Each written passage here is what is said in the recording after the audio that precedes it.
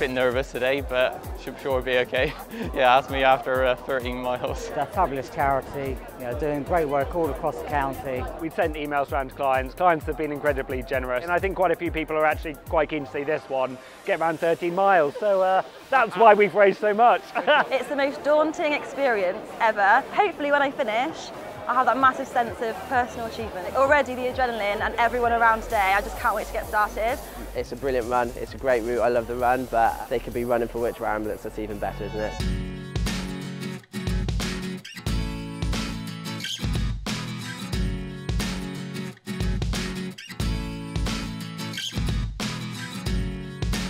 Back in 2012, I had a motorbike accident and the Wiltshire Ambulance saved my life. So I'm here today to raise money for Wiltshire Ambulance. My girlfriend was in an accident a couple of years ago, and obviously the air ambulance helped her out. They got from Frome to Bath RUH in 3 minutes. Can't say anything better about them, really. They're brilliant. The charity's running for the people. I didn't realise that they don't have any funding at all, and they are just charity based. Such a good charity to be involved with.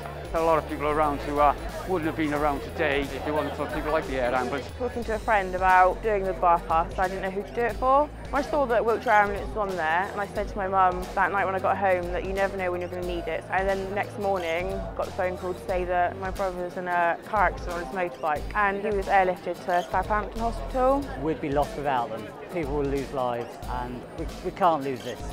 10 years ago, I was saved by Wiltshire Ambulance and was told that I'd never walk again. I couldn't even run a mile a year ago. Wiltshire Ambulance gave me the opportunity to be able to run these half marathons. Without them, I wouldn't be standing here right now. Basically, we'd be kind of lost. I mean, there's so many people that need this type of service. And I don't think people actually realise that you don't get government funding. It costs thousands of pounds just to get them up in the air every day. But even if it saves one person's life every year, they're doing a fantastic job, and we're incredibly proud to sponsor them. Without Wiltshire Ambulance, I don't think my brother would have survived.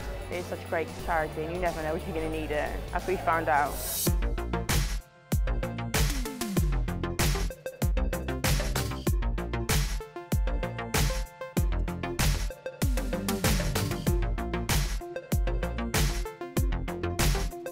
Do it! Get involved! It's been good fun. There's been a fair bit of training. If he can do it, anyone can. If you find something that's fitness that you enjoy, and go off and do it and then raise some money. There's always things going on that you can do those sort of things. Just go for it. My target was £300, I think I'm nearly at 400. It's not a massive amount, but every little helps. Just get out there and do it. Ultimately, just have fun. To be able to take part and to do it for such a great cause is amazing.